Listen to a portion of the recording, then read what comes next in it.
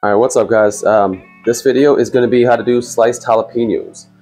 So not a lot of super skill goes into it, but a good thing to build up some knife skills and stuff like that.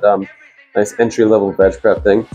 So stuff we'll need, obviously, jalapenos, good sharp chef knife, green cutting board. As we've said in other videos, green is for anything veg related, so make sure you're using green cutting board. For this one, it's going to be a tall 6-pan. I know sometimes, depending on the item, it can be either short or tall.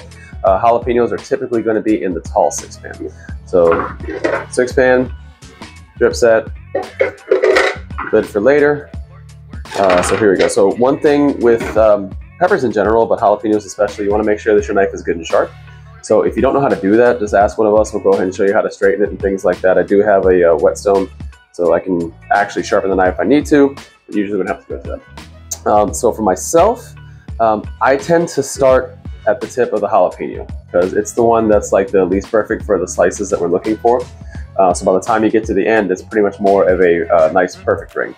And also the stem tends to give you a little bit more of a handle. This one's not a really good example, but if you look at something like that, you know, you can kind of hold on to that and it'll allow you to have a handle without getting your fingers too close to the knife. So like with anything, proper form, making sure that you're kind of holding back with your fingers curled back, tip of the knife down, and it's really as simple as just making that nice rocking slicing motion. Now it's also really important with these that you do not get them too thick. Okay, even this is a little thick for my taste, mostly because it's a jalapeno, it's a pepper, so it can have kind of an intense flavor. So you don't want to have this really thick slice of pepper because someone bites into that and that can be a little too spicy for them all at one time. I mean, obviously if they're getting jalapenos, they're kind of asking for something a little spicy, but there's a variation to, you know, how much heat you want.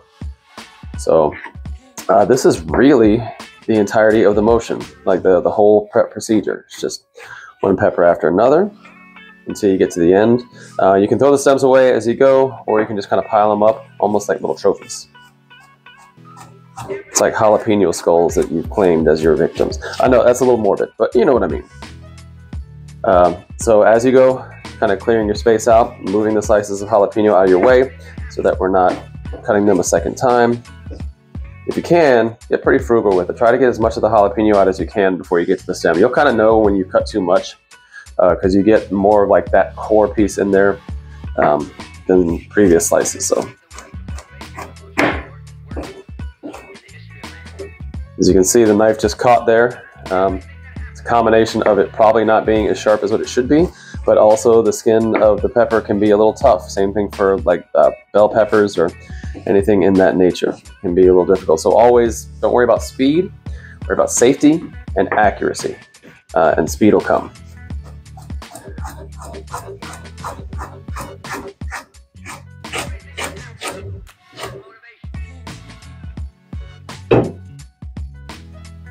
All right, so here you can see the finished product. Nice full pan up to the fill line.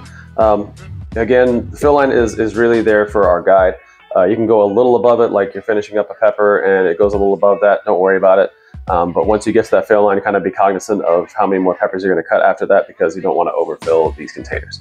So at this point, lid, we'll go ahead and get a label, put it on the broadside. Magic. And then we'll go ahead and store this in the walk-in with the rest of the veg. As always, rotating it to the back and to the bottom of the pile. So if you have a pre-existing pan in there, go ahead and making sure that this is underneath that or behind it, whatever you got to do to properly rotate. So that's sliced jalapenos. If you guys got any questions, feel free to holler. Move on to the next one. All right, later guys.